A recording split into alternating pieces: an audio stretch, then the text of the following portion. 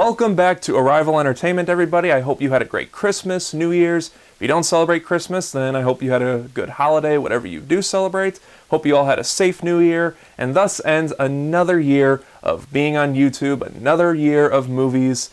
But before we say goodbye to the shitstorm that was 2020, it is time once again to talk about my top 10 favorite movies of 2020. So we all know that 2020 was a disaster of a year. A lot of things got ruined for people, a lot of things got screwed up, and movies were no exception. So I feel like a lot of favorite and best of videos that are going to be on YouTube are going to be very different from each other. You know, a lot of movies that were supposed to come out in 2020 got delayed till 2021, so lists are going to be all over the place. So just please keep in mind that, like every year, this is my list. I label it my favorite movies of the year, not the best of the year, because some of my favorites might not be your favorites. Instead of bitching and complaining or whatever it is, let me know in the comment section at the end of the video your favorite movies of 2020. Also, there were a lot of movies this year that I didn't get a chance to see. For instance, I haven't had a chance to watch Soul yet. And I know people are probably going to say, it's free to watch on Disney+, why didn't you just watch it? I just didn't get around to seeing it. I like to make these videos either the end of December or the first week of January, just so I can, start the year completely fresh. And if I don't get a chance to see a movie that came out one year when it gets to the time I make this video, then it just doesn't make the cut. I'm sure Soul is a fantastic movie, just like everyone else has been saying. I just haven't had a chance to actually watch it. I haven't also seen Wonder Woman 1984, Let Him Go, News of the World. There's a lot more that I can get into. So if you're expecting a movie to be on this list, but it's not on the list, just keep in mind that I didn't see much movies this year, and it's probably not going to be on the list. But out of the movies that I have seen, I have whittled down to 10 with some honorable mentions. So let's do the honorable mentions first. My honorable mentions include The Call of the Wild, Sonic the Hedgehog, Unhinged, and The Hunt. All movies that I enjoyed. Again, I feel like people aren't really going to consider those the best movies or Oscar-worthy movies, but they're the movies that I enjoyed out of the ones that aren't on my list. So let's get started with my actual list with number 10. Starting out at number 10, we have First Cow, a movie that I didn't really know about when it came out in theaters. For a lot of people, this was the last movie they saw in theaters before theaters actually closed down, but I had to wait till the Blu-ray to come out to see it, and I really enjoyed this movie. I know a lot of people were kind of mixed on it. They were like, oh, it's such a slow-paced movie, or I didn't think it was all that interesting, and I can understand that. This is a slow burn period piece drama, but for my opinion, I thought it was done pretty well. I like the actors, I like the story, I was interested in what was going on throughout the movie, but I can definitely understand if some people didn't like this because of how slow paced it is. But for what it's worth for me, First Cow I thought was a pretty good movie. Next at number 9 is a movie that actually premiered in 2019, but I didn't get a chance to see it. It didn't come to my area until 2020, and I didn't even get a chance to really see it until the Blu-ray came out of that this year, and that is The Color Out of Space. Now, I didn't know what to expect with this movie. I didn't watch any of the trailers. I didn't watch any reviews of the movie, and I just went in completely blind. I didn't know what the book was about, or I think it was a book. Yeah, I'm not sure what the source material was about. I just went in completely blind, and I love this movie. Like, I thought about this movie so much after I saw it. The visuals are incredible. The story is bonkers, but the story is so engaging. It's kind of a mix of sci-fi, horror, and thriller. Again, I don't know if the source material is like that, but if it is, then I definitely want to check it out, because this movie I thought was fantastic. The performances are great, especially from Nicolas Cage. I love Nicolas Cage. And yeah, not much more I can add without going into spoilers. I definitely recommend The Color Out of Space. Next is a movie that I did review when the Blu-ray came out, and that is The Gentleman. God, this movie was such a surprise. I didn't know what to expect going into it, very similar to Color Out of Space. I didn't look up the trailers, I didn't look up any reviews for it. I just saw the amazing cast list, and I thought, okay, if all this cast is in this movie, then it's gotta be something good. And I ended up loving it. It's funny, it's action-packed. I loved every single character in this movie. I don't know if they're gonna do a sequel, but I would love to see a sequel to The Gentleman.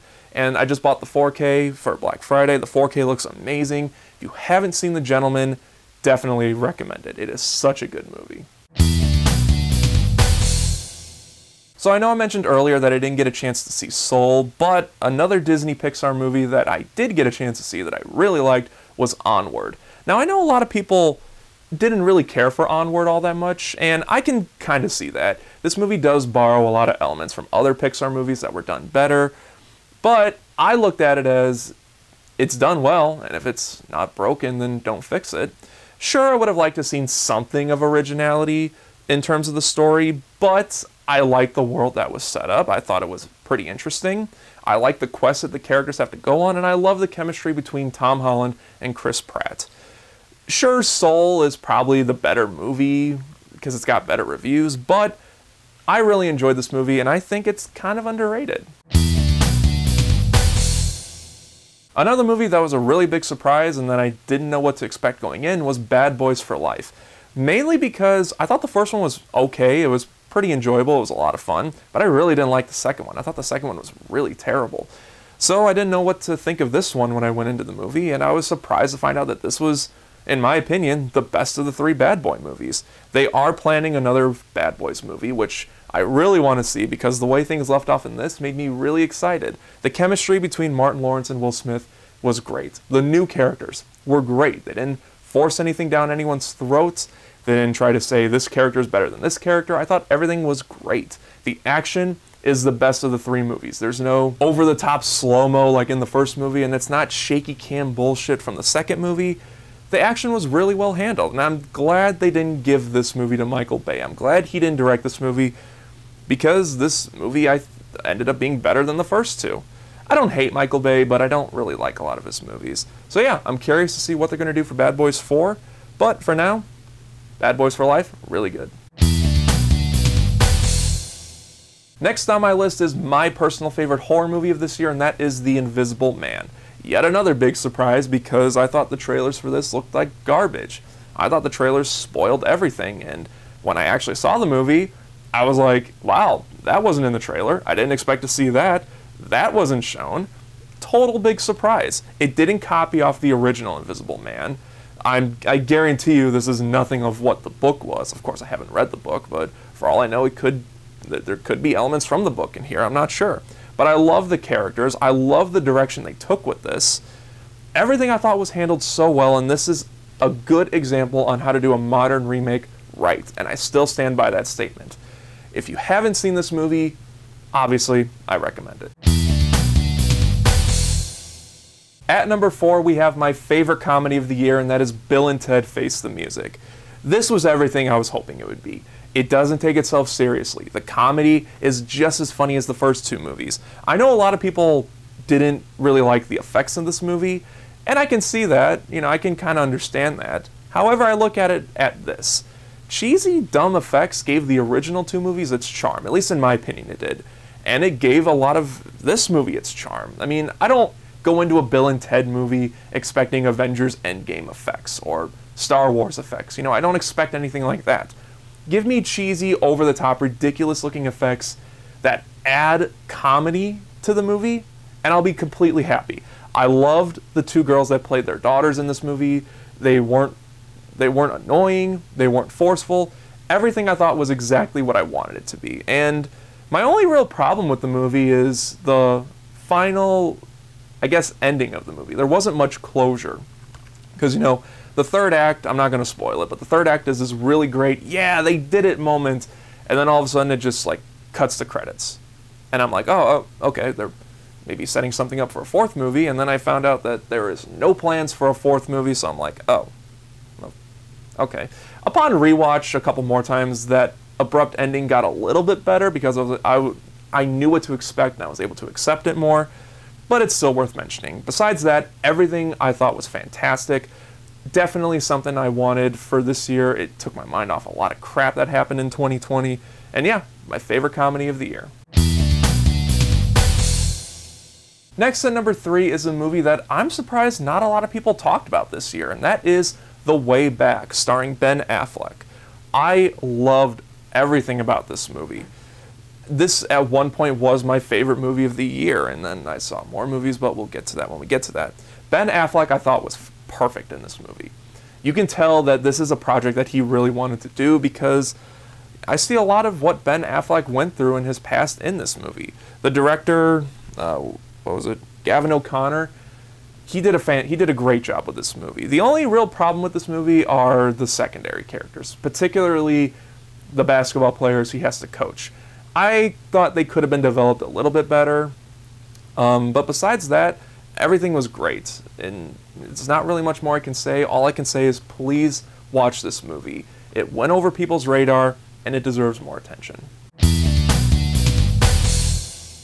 At number 2 is very similar to The Color Out of Space. It technically premiered in 2019, but my theaters didn't get it until January, so this counts as a 2020 movie for me, and that is 1917.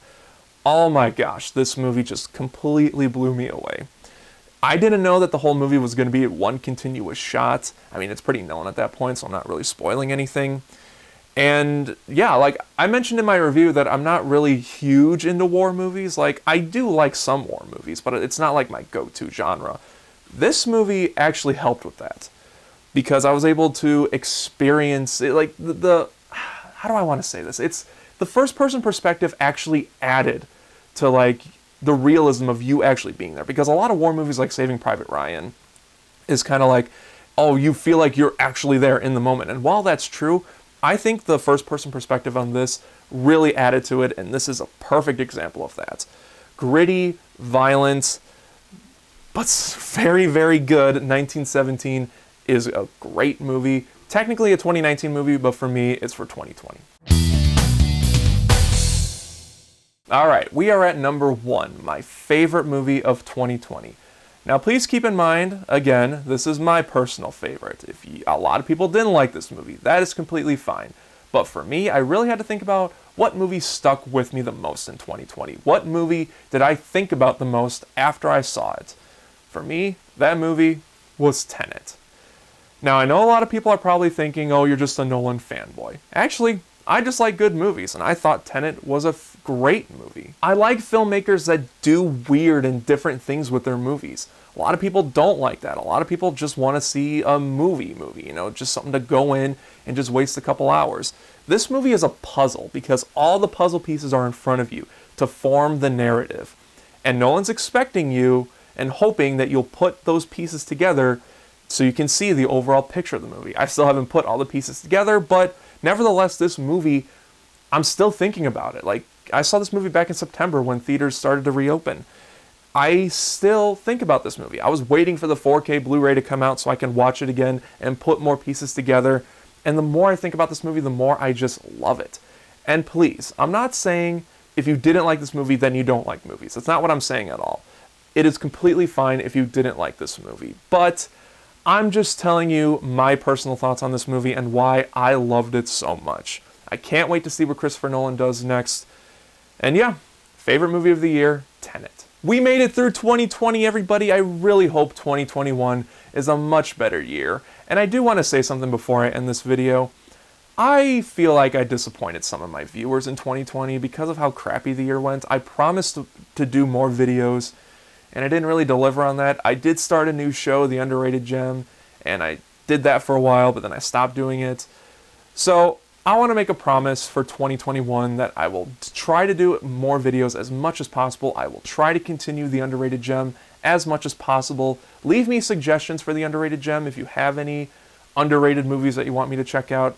And something I want to do this year is I want to do more franchise reviews. For instance, what is it? No Time to Die is still coming out in April. At least I hope it's coming out in April. So something I've been puzzling on what I want to do is I want to redo the James Bond videos that I did 3 years ago on my channel. If you don't remember those, I did my favorite movie from each Bond actor, and I want to delete those videos and redo those videos because I feel like I could do better for those videos. So I want to do videos like that leading up to No Time to Die. After that, there's a new Beatles movie coming out, so I want to do something different and talk about the 5 theatrical Beatles movies that they did when they were together all the way up to 1970. I'll probably do those movies after I do the James Bond ones, and I want to continue my Spider-Man videos. Back in 2019, I started to do a series of Spider-Man videos leading up to Far From Home, but because of stuff that happened in my family, I wasn't able to continue those videos. But now that Spider-Man 3 is making a lot of big news with Andrew Garfield and Tobey Maguire possibly returning, I feel like now is a great time to continue it, and I'm really excited to do that. So yeah, that is my New Year's resolution for this channel, is to try to give you guys as much content as I possibly can alongside new releases. Do more franchise reviews because I feel like that'll be a lot of fun to do. If you have any suggestions on franchises you would like me to review, let me know down in the comment section and I'll see if it's worth doing. Guys, thank you for sticking with me through 2020. You guys are the real MVPs of my channel. If I had a YouTube channel Walk of Fame, you would all be a part of it. Thank you so much for watching, guys. Hopefully 2021 is a better year. Let's hope. If you like this video, then don't forget to like and share this video. Subscribe right here if you haven't already, and I will see you all next time.